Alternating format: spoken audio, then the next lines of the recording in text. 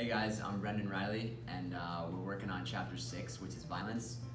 Really quick, the definition of violence in the textbook is the use of excessive physical force which causes or has obvious potential to cause harm or destruction. So our scenario is we're an athletic director at a high school. The #1 ranked football team in our conference, that's us, and we're playing our in-state rivals, the #2 ranked team. Pretty much in recent past, there's been a lot of violence on the field and in the stands between fans. So we've been tasked with coming up with measures in order to prevent this and to make sure that the game goes as smoothly as possible.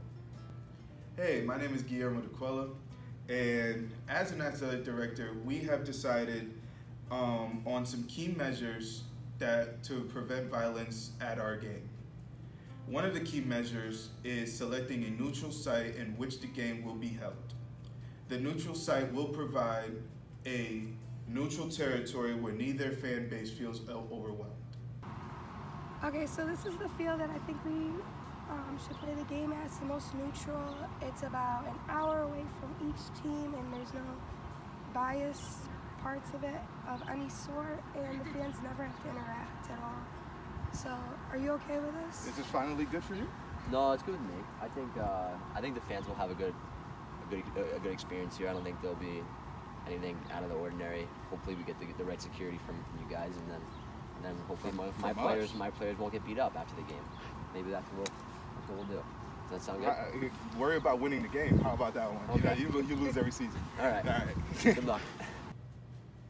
As the athletic director, we've talked to the referees for the game, and we've briefed them on the history between the two teams, and they're on board. We're going to be having a short leash with the players as far as on the field issues.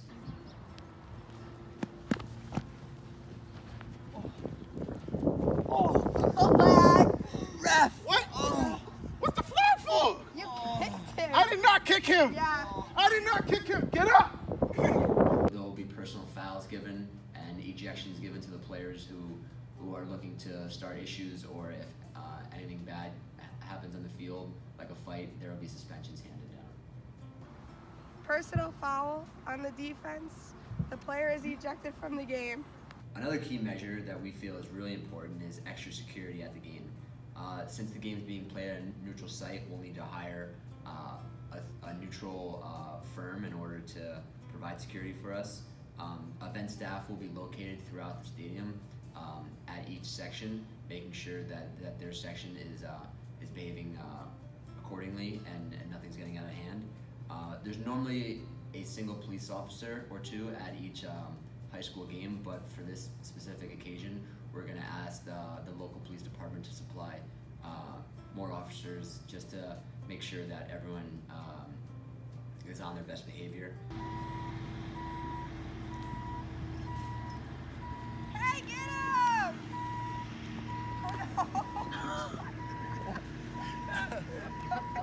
Another thing, finally, for security is entering the stadium. We're going to have metal detectors and police escorts for the teams coming to and from the stadium. That way fans won't have interaction with them, as well as a cop on each sideline, like they do in college football games, to maintain that everyone is doing what they're supposed to do on the field and fans aren't throwing objects or harming anyone on the field. Next up, you got anything metal in your pockets? No. Just put it on. Oh, we're going backwards. You're good. You're good. Next. You got something in your pocket there, sir? No. Can you take whatever's in your pocket out?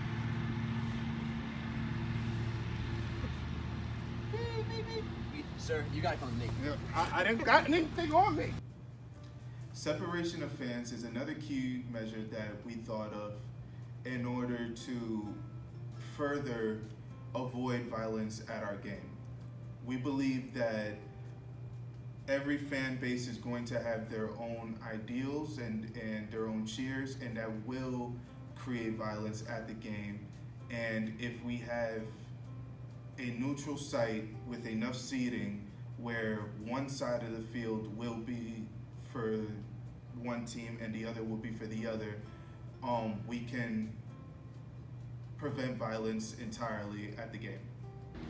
Hey, you're trash! Terrible! Yo, your player is... Your kid's on steroids! Your player is cheap!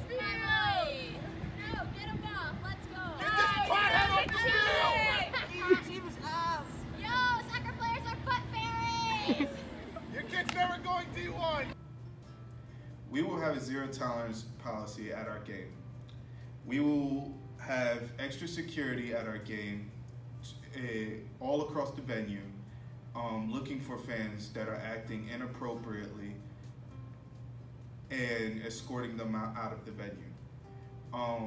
By inappropriately, we mean a showing of any disrespect towards players and or fans, and also inappropriately by not following any guidelines we state before the game starts. Hey, you guys suck!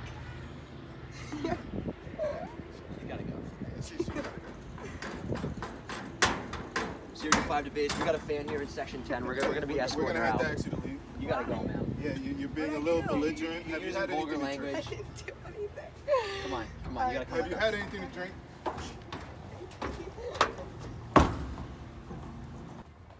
So the final conclusion that we came up with for our video is the game is privileged. Basically that means that if a student was suspended or they've been thrown out of a game before, then they are not allowed to show up to the game.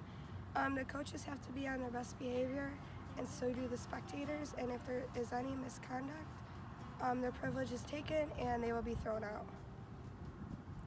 Alright, Wait. No, you? You know this Not guy? me. He was suspended. He's Yeah. suspended. Where? For That what? wasn't me. He was suspended and he doesn't go to class.